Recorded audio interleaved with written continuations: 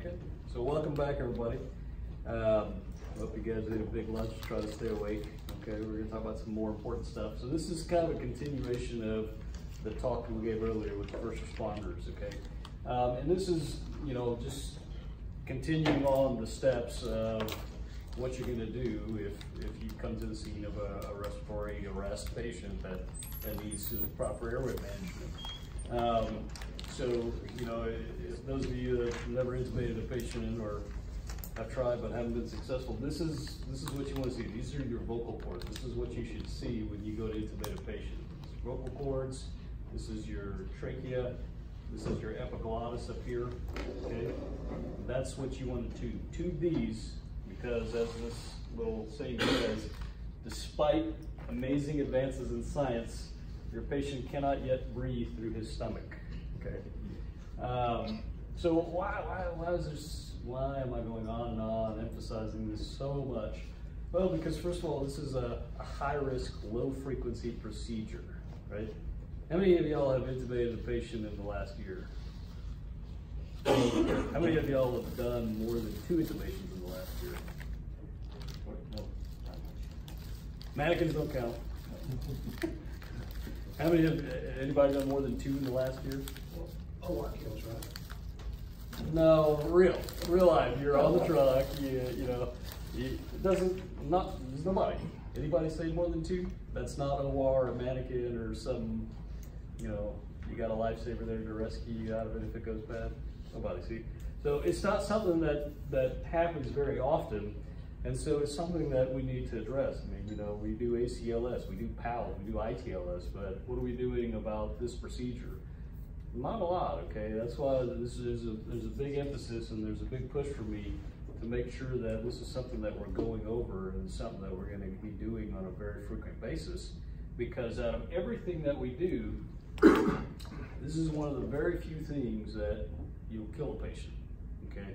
Some of you may have had the unfortunate situation or circumstance where you've seen this firsthand, okay? Might have even had you guys in here.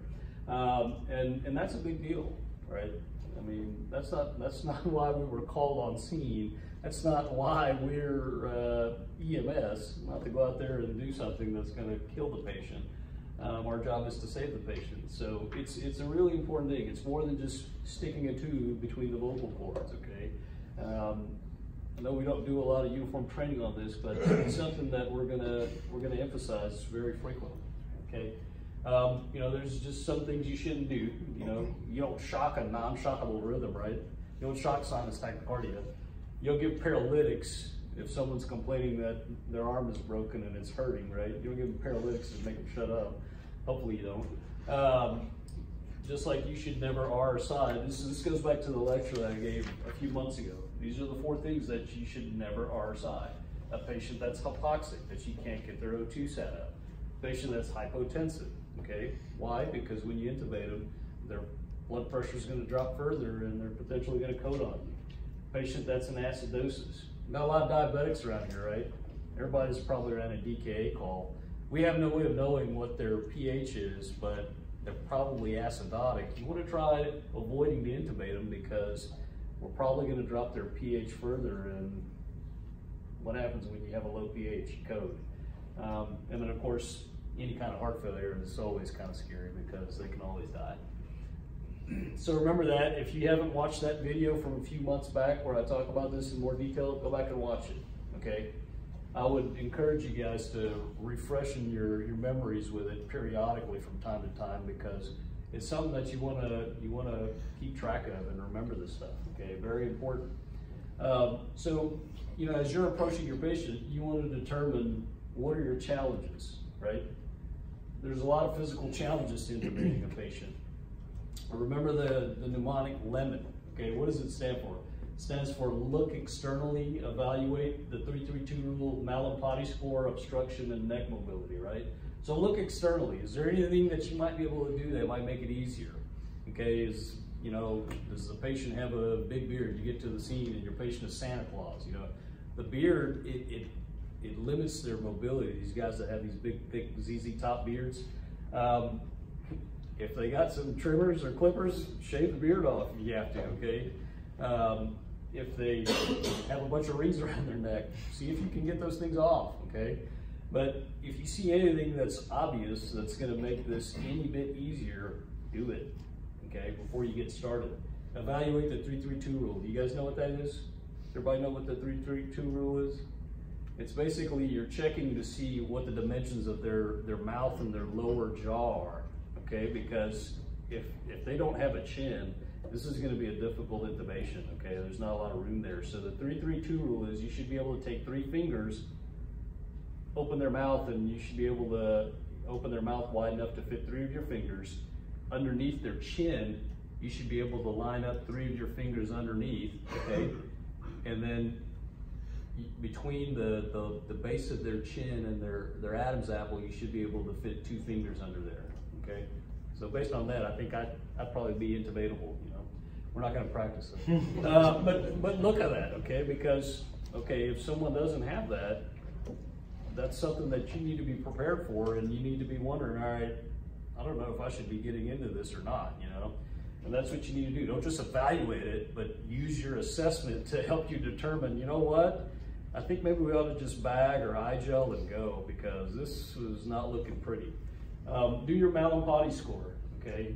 You don't have to remember these numbers, but just remember what this looks like, okay? This, that's good, that's easy. This, that's bad, that's not gonna be easy, okay? People have different sized tongues and different abilities to open their mouth very wide. If they can open their mouth up very wide, you can see their uvula, and you can see, you know, all the way to the earth's end. Okay, that's a good sign. But they open up and all you see is this, all right, you're gonna have a problem there, okay? So you better think twice before you get yourself into the scope roping. Okay, so remember what this looks like. Obstruction, remove any obstructions. If they got dentures, take them out. They got food in their mouth, you know, clean it out. There's vomit, blood, suction, okay? And then neck mobility, position for success. We talked a little bit about it on the previous lecture as far as how you want to position them, their head and their neck, to make it easier for you. Do it, okay? So keep these things in mind and take heed to it. You know, everybody probably goes through all this, but if you notice, okay, this is all not looking the right way, then don't get yourself into that in the first place, okay? Prove you can ventilate the patient before you even make an attempt, all right? You have to be able to ventilate without an ET tube, because that's your backup plan, all right? If RSI doesn't work, you better have made sure and proven to yourself that you're able to ventilate that patient like we talked about earlier.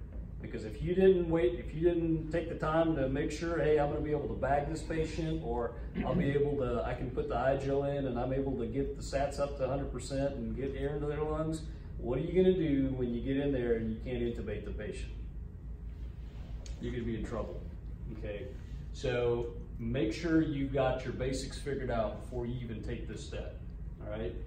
Set yourself up for success. Get off the floor, all right? Put the patient on your stretcher, raise the stretcher up to whatever height you need it to be comfortable, and get yourself comfortable, okay? You know, it's just, when you're in an uncomfortable position, whether you're on your knees, you're laying down, you're on this hard, dirty concrete floor, or whatever you're on, there's a mouse running over your arm while you're trying to do this.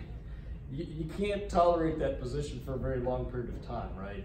And sometimes this can take a little bit, but if you're uncomfortable, you're straining your back trying to do this, you're gonna become impatient very quickly. You're gonna be like, oh crap, you're gonna get frustrated, and you're not gonna wanna sit there and take the time to be successful. So first of all, get the position in the right place that's gonna be comfortable for you, and make sure you're not gonna end up hurting yourself, and make sure you're comfortable in the position you need to be in to do this.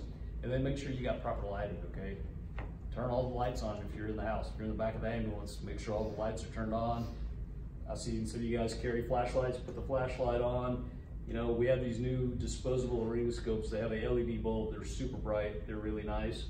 So make sure you have good lighting. And then prepare yourself, okay? Make sure you have your suction ready to go. Double suction setup is what I would recommend, because you don't know what you're gonna find when you get in there.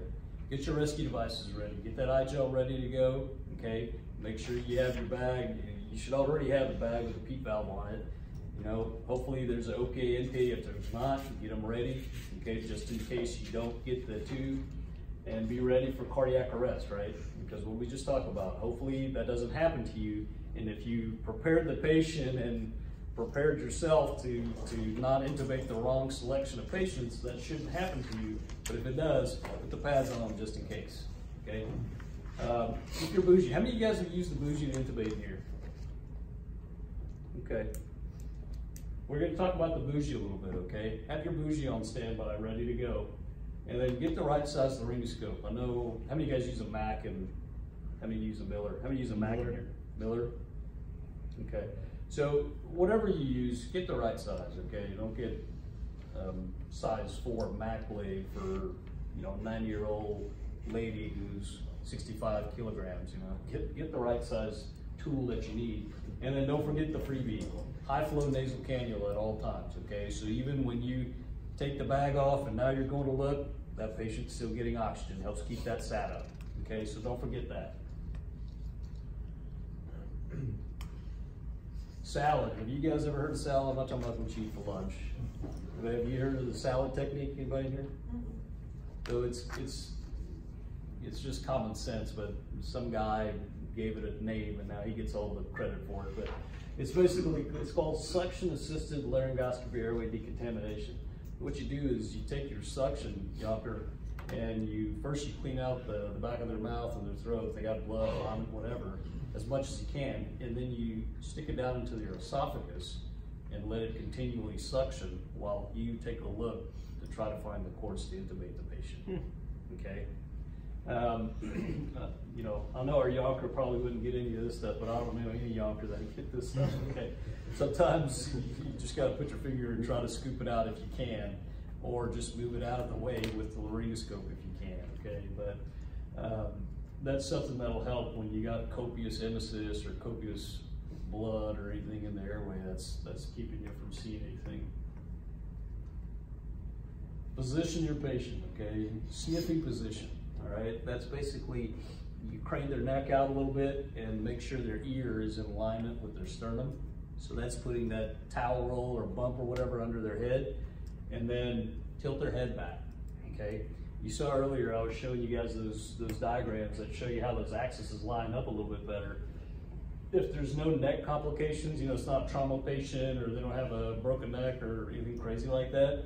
If you don't have anything, something else that works, slide that patient all the way up, let their head hang off the bed just a little bit, off the head of the bed.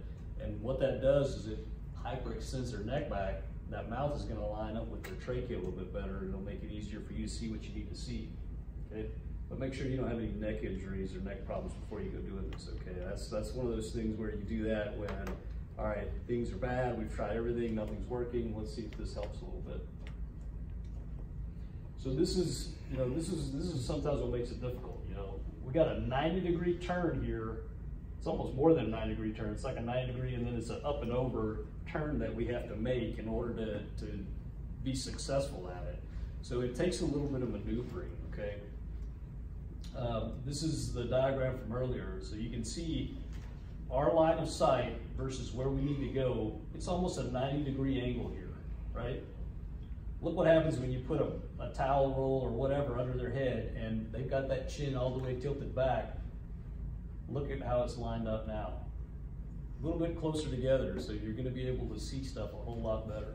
And that's what happens basically, even when you hang their head off the edge of the bed, what happens? Their head goes back, their mouth comes back, and it lines up a little bit better with that tracheal view, okay? Here's another picture of it, and you can see what you're looking at. This is just a towel roll. This is a towel roll with their head tilted back, and this is without a towel roll with their head tilted back. You see, this one gives you the best look at it. So you kind of need both of those to have the best view you can get. Another thing you can do, so you got them all the way back, you got them tilted. The other thing you do is push down on the Adam's apple. What's going to happen when you push on the Adam's apple? You got the trachea is way up front. You push down on it, it's going to push it back, and now it's going to bring it into the line of sight, right? How many of you guys do that? I have. Yeah.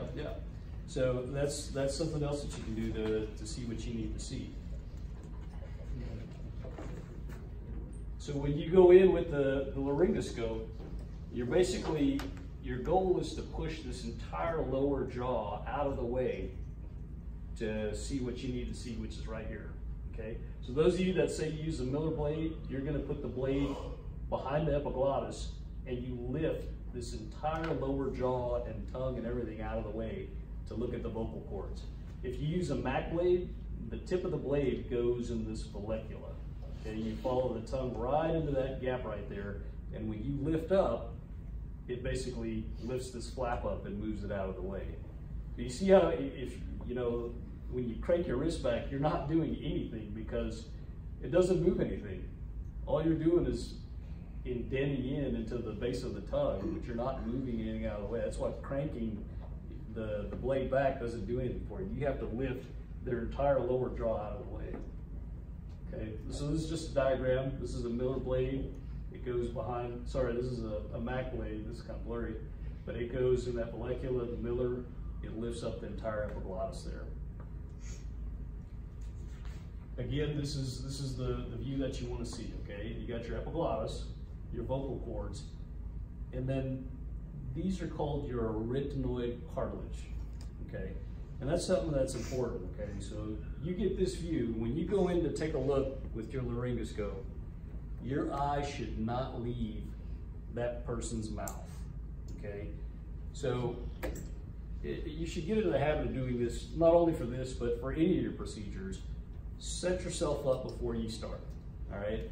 You know you're gonna need your laryngoscope, that's gonna be in your hand. You're probably gonna need a suction, and you're gonna need an endotracheal tube, right? If everything goes well. But if it doesn't, you might need a bougie, right?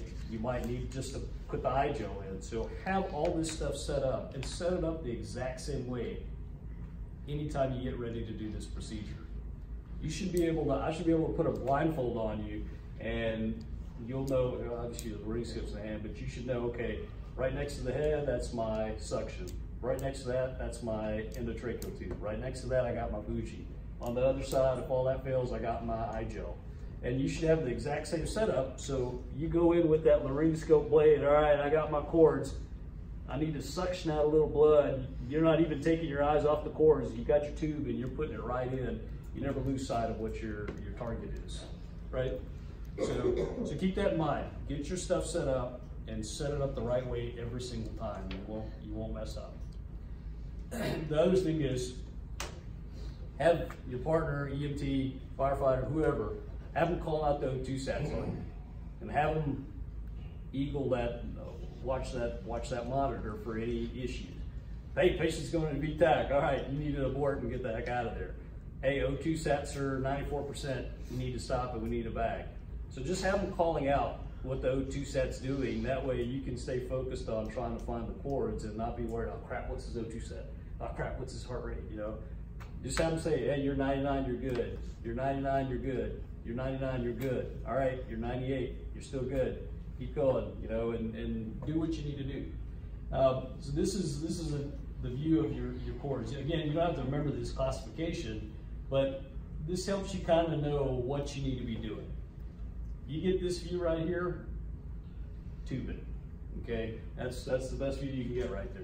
You got the cords, you know exactly what you're looking at, and that's a very easy intubation, 100% success rate, all right? And sometimes you get a little bit hard. You got your epiglottis, you see your arytenoid cartilages, but you don't see the cords very well. You still see the opening. That's still something, you should be able to intubate that.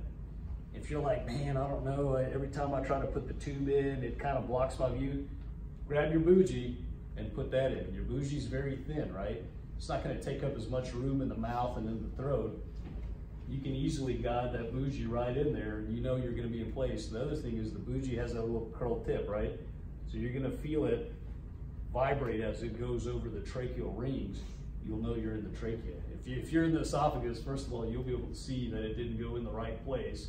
You want to see it go above the arytenoid cartilages, okay? That's how you know you're not in the esophagus, if you went above those.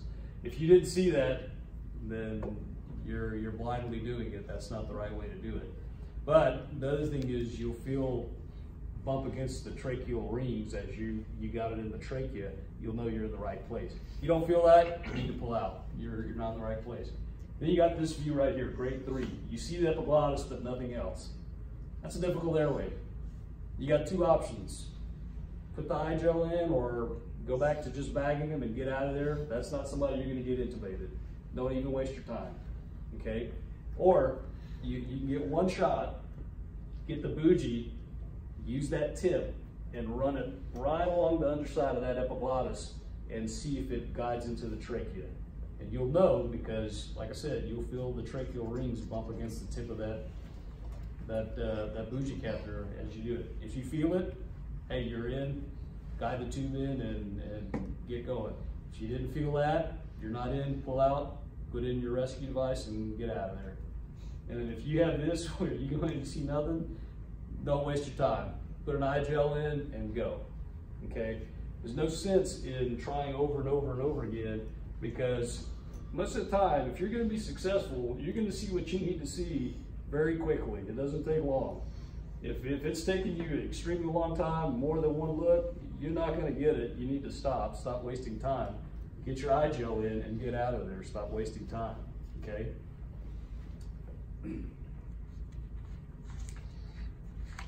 So this is all the stuff we carry in our bag, right? Your basics, your OPA, NPA, PEEP valve. That's all on the ambu bag.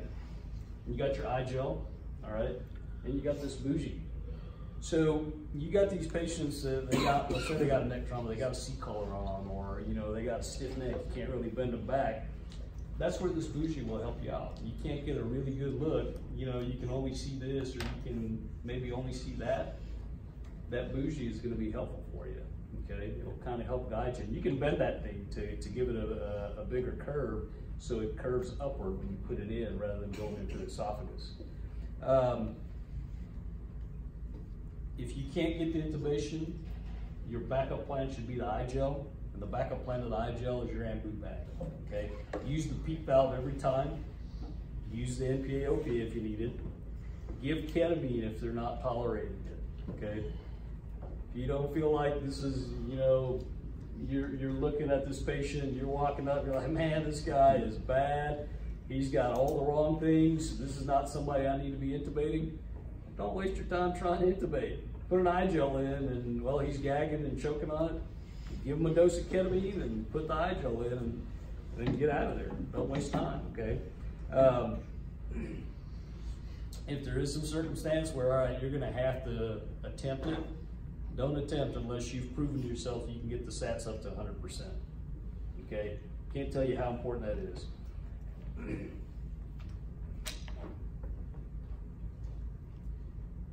Remember, our goal is to ventilate the patient.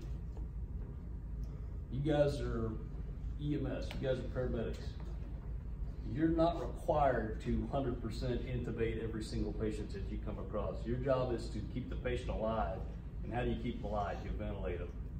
Intubation does not equal keeping that patient alive, and a lot of times it ends up killing the patient.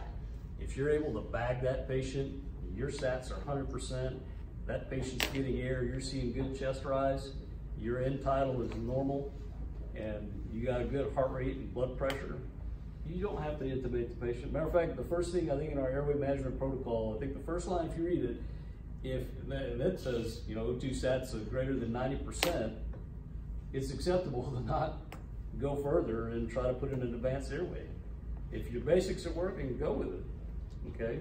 Scene time does not equal improved outcomes in our patients, unfortunately.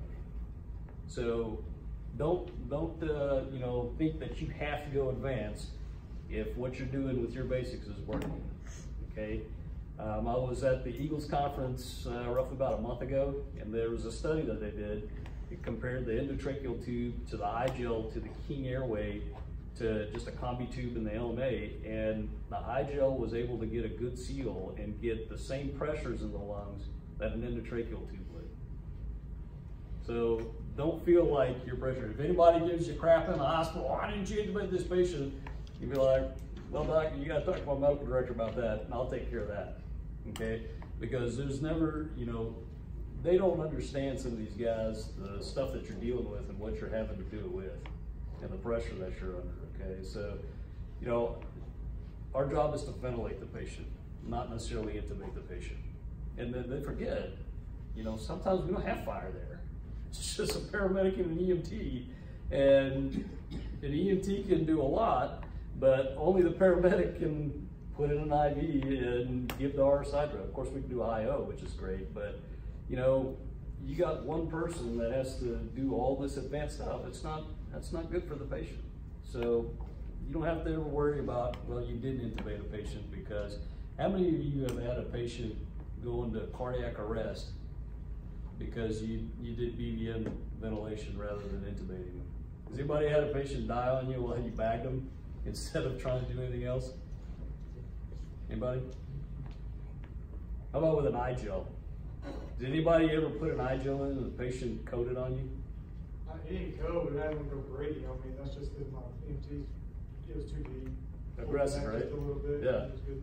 But did he arrest on you? And what happened when you pulled it back? Hard, came back up. Came back up, right? Anybody ever seen a patient code after they got intubated? Anybody seen that? What would you rather do if it was you? I'd say bag me all the way to the hospital, is what I would tell you. So don't get in this mindset that you have to intubate a patient, okay? Let's say you get to the scene and you got a patient, his O2 sat is 65%. You put an eye gel in, you do everything, and you get the O2 sat up to 85%, and you're like, I'm doing everything 100% the way he talked about, and all I can get is 85%. I can't get it up. What? I need to intubate. You know what? Who cares? When did anybody see anybody go into cardiac arrest with an O2 sat of 85%? Anybody have that happen? So you took that patient's O2 sat from 65 to 85. So you did some good work there, and that patient's probably been 65 for several hours. You're keeping him at 85, you got him way better, and it's probably gonna be for 20 minutes while you get to the hospital. And most people don't code at a heart rate, an O2 sat of 85%, right? So think about that, okay? So don't think that, well, I've got to intubate because this O2 sat won't get past 85 on me, okay?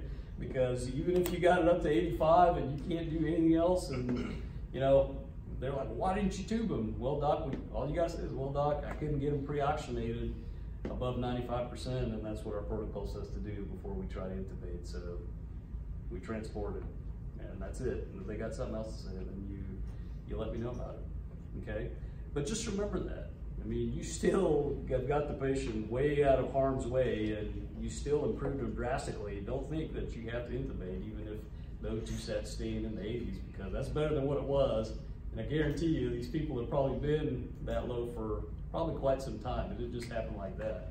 So keep that in mind. You have to, you know, and if you do have to intubate, just prepare for it.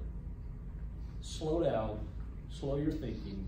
Don't get carried away with all the, you know, the hecticness and the craziness of the scene, because, you know, particularly for the paramedics, you know, I talked about earlier, I want them to pre-oxygenate these patients to 100% and hold it for 3 minutes, right? Because A, that's gonna help you out if you do have to intubate. When you have to take a look, that's gonna give you time to, you know, make sure you can see what you need to see, and that patient's not just gonna drop down on you very quickly. During that 3 minutes, okay, you got everything in place. What you need to be doing is make sure you're set up, and the mindset that you need to have is, okay, I've made the choice to intubate this patient because of what's going on.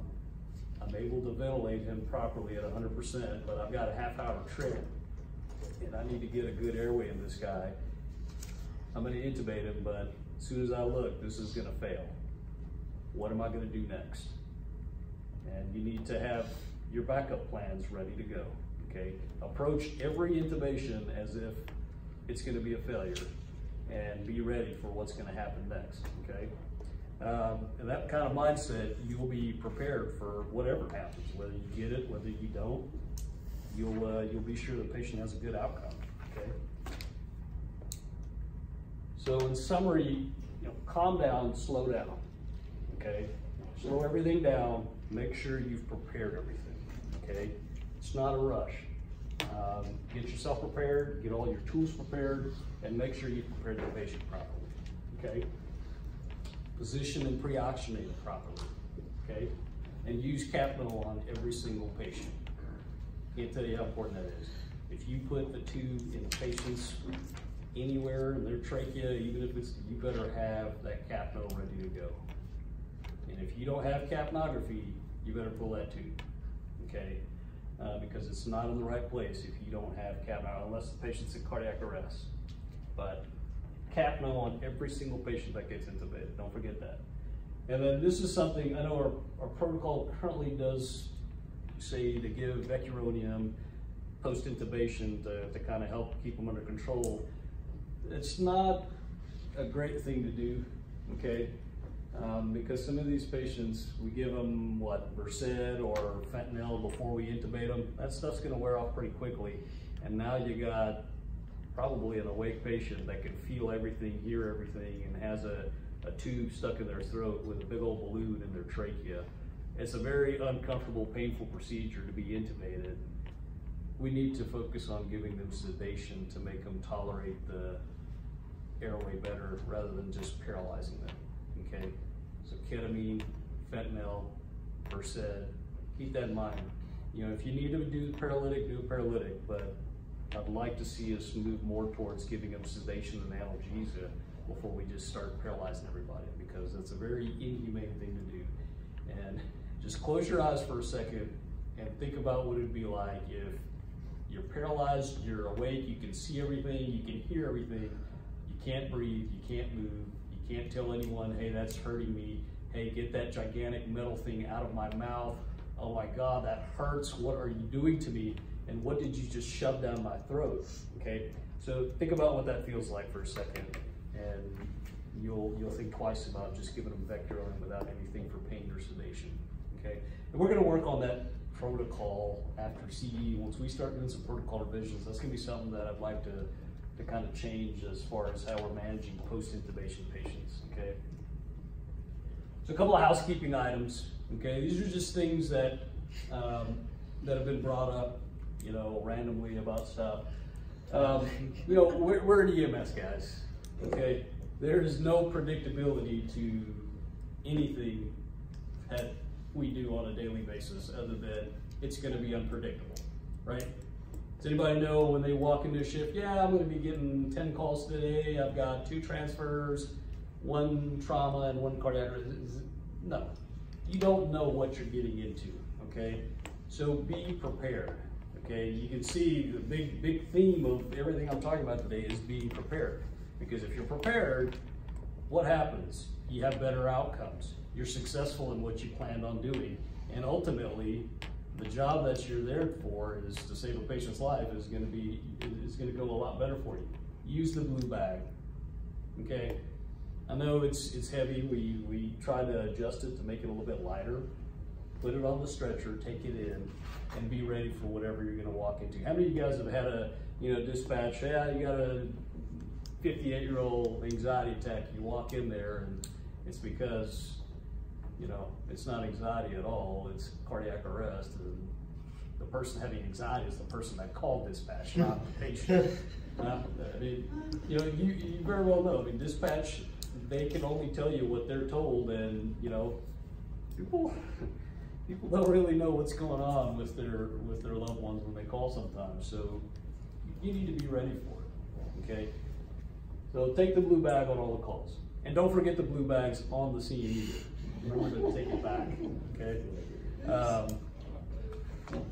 The other thing is, remember these ketamine dosings, okay? So it used to be, the ketamine dosing for pain used to be 0.5 milligrams per kilogram.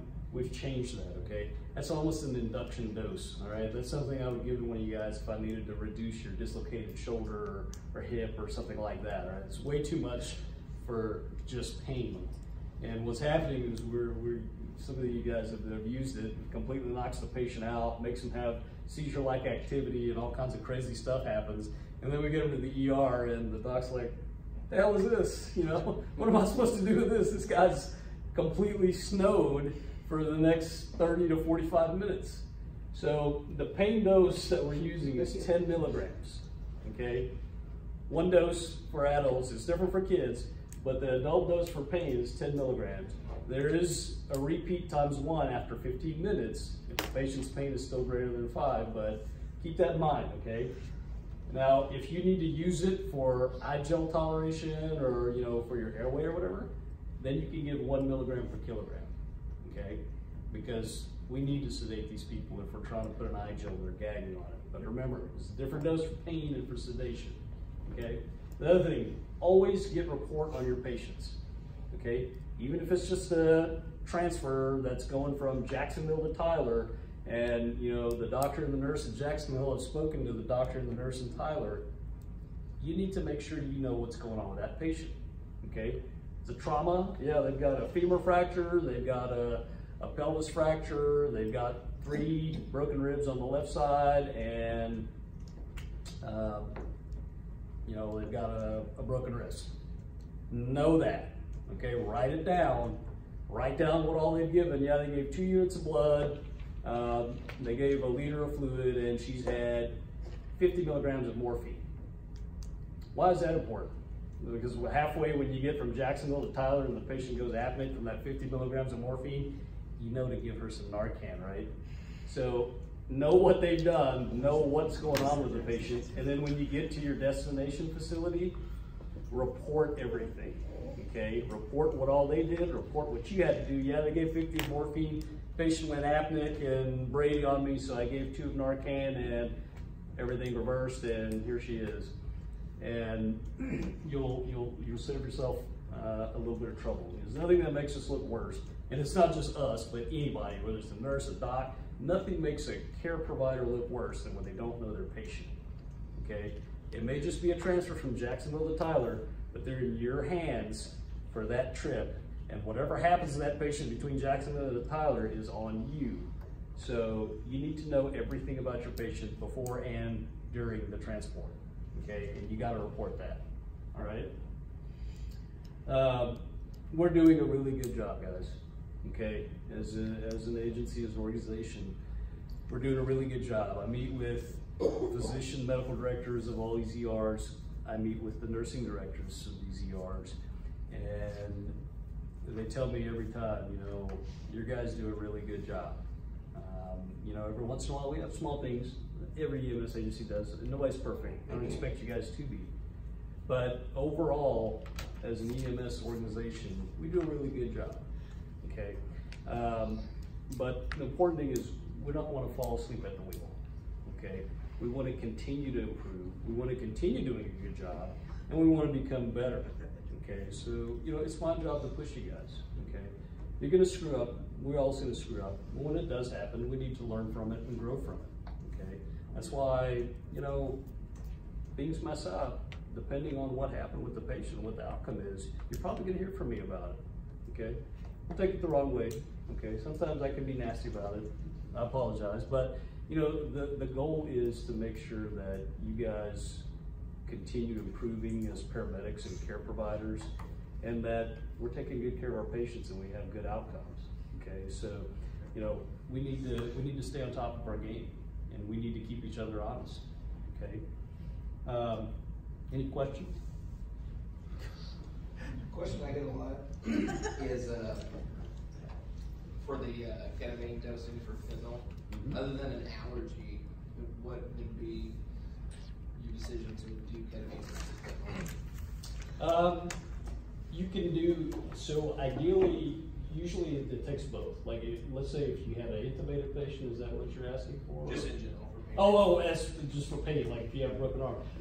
You know, I'm not a huge fan of ketamine in general. It works. I like fentanyl, just because sometimes ketamine can cause people to see weird things and hallucinate a little bit and stuff. And you just don't know what kind of reaction you're going to get from these folks. So, you know, I've had people use it and they've had good outcomes with appropriate dosing. but you can certainly, either or. I like fentanyl because I like to treat things with the medications that are made for it.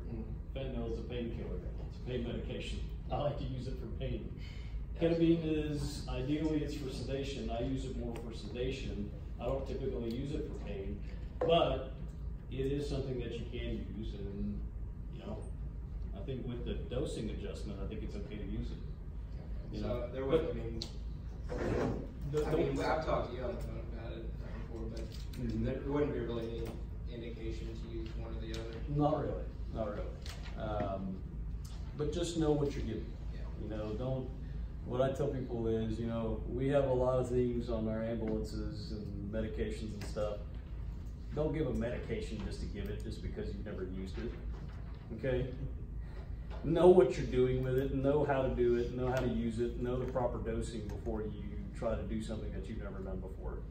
Okay? It's all there in the protocol, but I've had some folks that are like, yeah, I gave ketamine, well, because I've never used it before, and they gave a wrong dose.